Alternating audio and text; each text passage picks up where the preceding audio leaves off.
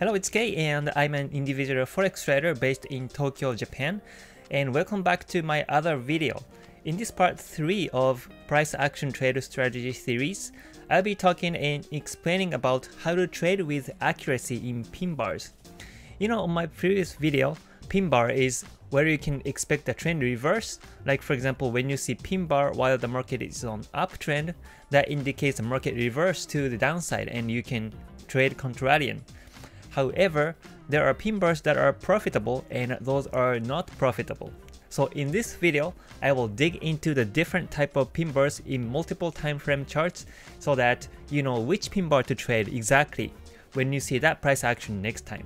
So if you like this video already, please press the good button and make sure to subscribe and hit the bell so that you get notification for my future videos on this price action series. So let's get started right now.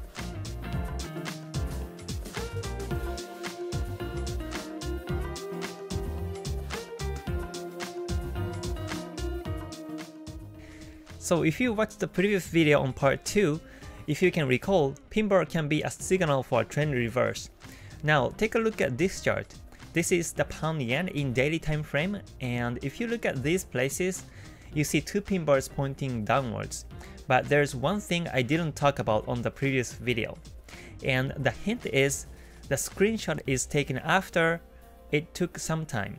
I mean, you see these pin bars now, and you also see that after these pin bars, the market went to the upside. But once again, this screenshot is taken after the market is gone to the upside. I mean, it's just like being wise after the event, right? But the point is, whether you can be confident enough to place buy here while looking at a chart real time is the most important thing, because we are all here not to look at the past charts, right? But we are all here to make money from the market. Now, there's a technique to identify which pin bar to trade or not, and that's something I'll be talking about today on this video. So to get to the point, how you know whether to trade or not on these pin bars is by looking at some lower time frames. In fact, look at on this second pin bar on the right, and if you take a magnifying glass and take a look at it closer on 1 hour chart, it's gonna look like this. So what do you see now? Between these vertical lines, it shows a day. So the pin bar you looked at earlier in daily was actually this part right here with the magnifying glass. Now give yourself a couple of seconds and take a look at this chart pattern. And when you do, try to remember what you learned on my second lecture on this price action video series and look for the inside bar, right? On this day, there's a clear inside bar. Yeah, it's right here, you see? For those who haven't watched the video yet, I will put the link on the right upper corner and also on the description below, so make sure you watch the video and come back to this video. But inside bar is when a candle is engulfing future candles like this. You see, the top and bottom of this big candle is actually engulfing a couple of future candlesticks. And when you see this on the market, what you can do is you can simply follow the trend after breaking the high uppers like this. So let's say you look at a daily chart, and when I cover a part of a chart like this, you wouldn't know if it's gonna be a pin bar or not in daily, right? Because at this momentum, the market looks to be bearish. But as you saw earlier in daily time frame, there was a previous low around this price level. So you can expect that the price might be supported on this area, but to be honest, you're not quite sure yet. And as you keep looking at the market, the price spiked up once and came back down and has been consolidating for a couple of hours. And when you notice that this is gonna be an inside bar on this 1 hour time frame chart, then you just look forward to placing buy after the market breaks it upwards. And you actually place buy here and get all these pips, see? Or before placing buy here based on 1 hour chart, if you just take a couple of seconds to look at a daily chart at that time, you notice that this day right here was a pin bar, right? So it should make you even more confident to place buy after the inside breakout in 1 hour time frame so that you get higher probability of winning on this market. So this is just one of the examples how you actually trade with pin bars. So you know, you see pin bars everywhere, when you look at a chart in any pairs, in any time frames, but you cannot just look at them and trade contrarian because the market is not that simple. For me, I wouldn't place buy or sell just by looking at these pin bars because I need another information to back it up to see whether my trade plan is right or not. So I said pin bar is the sign of a trend reverse, but if you trade just by that concept, you're gonna lose all your money because this alone does not give you enough information. You know, this is just one of the information and you need to look for another evidence to back it up why you think the price is reversing at that point. And you can even take another magnifying glass to take further closer look at these candles in 5-minute time frame. Alright, so this is a 5-minute chart, and if you look at this long wick pointing up, this is a candle where you saw it's going to be an inside bar. But what I want you to focus here is, if you look at this candle right here, it's another inside, right? The candle is engulfing future candles. So let's say you're looking at this 5-minute chart like this, and let's say you see this engulfing. In this case, which direction you think the trend is going after the break? Upside or downside? Look at a trend. Is it bullish or bearish? It's bearish, right? So if I look at a chart real time, one thing I do is I will draw a resistance and support line and follow the break. And as time goes by, the market slightly moved to the downside, slightly broke the support downwards. However, the market moved up a little bit, creating another inside range here. You see, there's another inside bar here. So when you see this second inside, again, you can expect the market is going to break on either direction. So I will draw another resistance and support line like this and just follow the breakout on this 5-minute chart. So if I have sell here, one of the scenarios will be I'll be holding the sell position to expect the price to break this support line downwards and expect to renew the lowest level. Or if the market breaks the resistance line upwards, I will just close the position on with break even or just few pips of loss.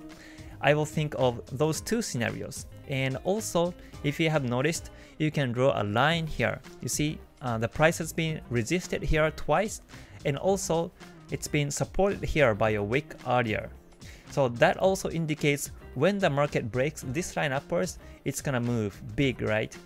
So when I lose the sell position, the next scenario is going to be when the price breaks this line upwards, I will place buy here. And as you look at the market finally broke this line upwards. And if you remembered 1-hour chart, later the market also created another inside bar here, and also even later in daily it showed a pin bar as a result, and the market kept going up. So this is one of the typical examples of my trade strategies. Like when I look for a trade chance, like I keep saying, I always look for a place where I can expect low risk and high return. And by looking at a chart with price actions in multiple time frames, you can identify these spots and be able to make profit constantly. In fact, let me share with you my real trade example. This is a daily chart on gold, and I placed buy right here at the tip of the wick pointing down. And if you just look at this daily chart, you might think there's a clear support here, and that's why I placed buy. And yes, that's one of the reasons why I placed buy here, but like I explained, I also look at lower time frame chart to make me even more confident on buying here. And let me show you what was coming to my mind. Look at this chart. This is the 5-minute chart, and this place right here is exactly where I placed a buy. And if you take even closer look at 1-minute chart, the market has been coming all the way down, a couple of times resisted by the Kijun Sen, but look at this place. There's a double bottom right here. So this is my second confirmation why I placed buy here. The first one was the daily support around this area, and this double bottom is my second confirmation. And after I confirmed this little pushback and this consecutive thrust up, I placed buy here and had running profit of like $1,000 when I took this screenshot after a few hours later. And in this case, my initial stop loss was right here, just below the double bottom with just about like 7 pips or so, a very small risk, but I can still expect a big reward on this daily time frame up to the top of the channel and also the exact number of 1500, which is going to be about 360 pips from where I placed a buy. So you know the risk to reward ratio on this particular trade is going to be 1 to like 51 or 52. You know, I placed a stop loss down here by looking at the 1 minute chart, but I expect a reward in daily time frame. Also, I was thinking to cut loss as soon as the price breaks the support downwards.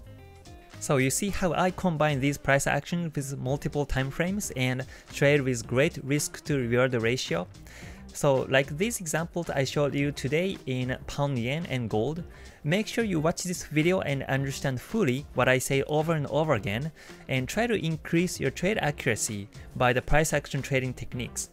The step is going to be first, just focus on one single time frame and look back the past chart and try to be able to identify where those pin bars are. Look back in the past and make sure you can identify them instantly and get your eyes used to see the market like that. And once you get used to see it, then take a look closer at the pin bars with lower time frame and see if you can find another price action there.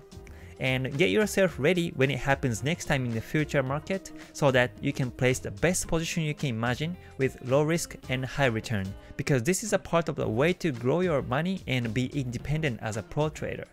Alright, so on the next video I will continue to be talking about some trade techniques in doji candlesticks. Actually, I was gonna talk about harami candle patterns on the next one, but I thought it's better to cover doji first, so I just switched the next subject. So after doji, I'll be talking about harami. So again, the next video is going to be on doji trading strategies and how you can actually trade when you see that, as I got many questions about that candle pattern also. So if you don't want to miss the next one, make sure to subscribe and hit the bell so that you're not gonna miss the next one. And also, if you liked today's video, kindly press a good button so that it drives me to make another good trading videos. Alright, thanks so much for watching until the end and see you on the next one. Stay gold! またね!